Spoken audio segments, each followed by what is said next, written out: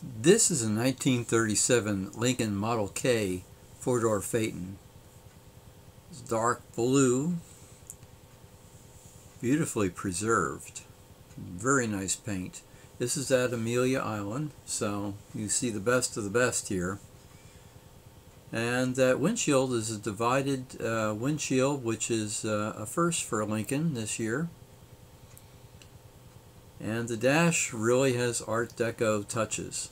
Notice how squared everything is. And the leather seating.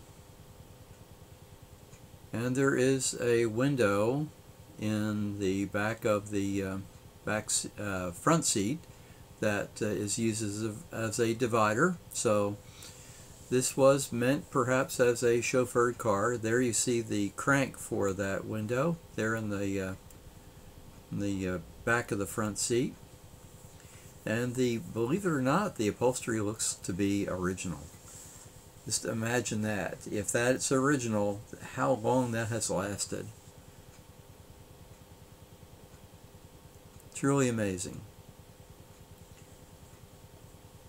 And this car has a trunk. You notice the detached stoplights there in the back. Detached from the body, out on pods. Fuel tank.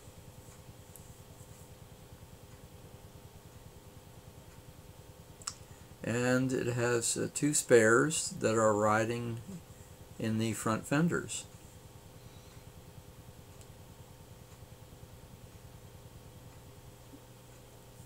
It still has running boards. Running boards were soon to become obsolete, but this car has them. It's a very stately presence here, this car, and probably could very well have been used as a parade car back in the day and even now.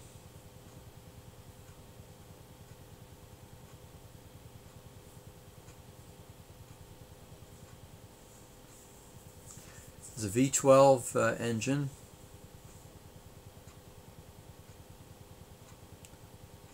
And you'll notice that the headlights are faired into the front fenders.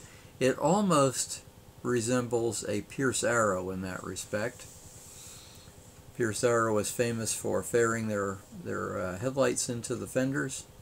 There you can see a very similar situation. This one. Notice how the side view mirror is mounted there on the top of the spare. Very nice car.